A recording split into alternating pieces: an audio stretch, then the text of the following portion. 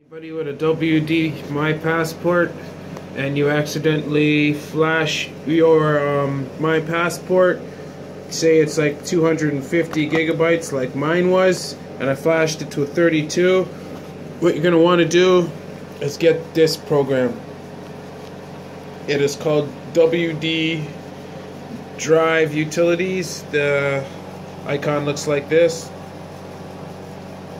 I don't know why I'm not there, whatever.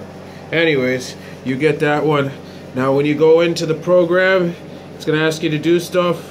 When you run when you're going to where is it?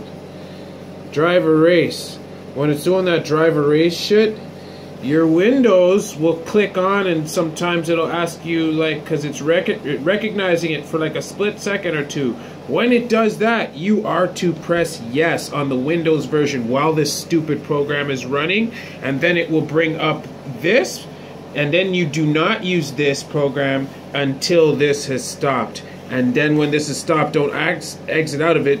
Just go over to here and bring up the screen, and it will format your fucking hard drive back to normal without having to use their, when you say buy online for $80 fucking.